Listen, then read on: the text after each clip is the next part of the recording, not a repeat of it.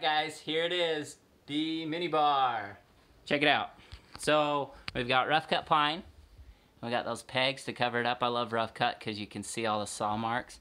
And I just hit it with a wire brush really quick and then sand it with like 300 grit so it's soft. You won't get any burrs while you dust it off. And then up above we've got beer caps under resin. You can't see how thick the resin is, but it's like really nice.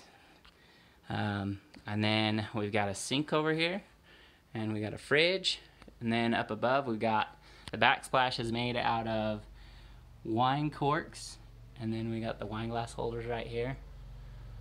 And up above we got the liquor cabinet with the locks, and so you can lock it up. Yeah, what do you guys think? There it is, the mini bar.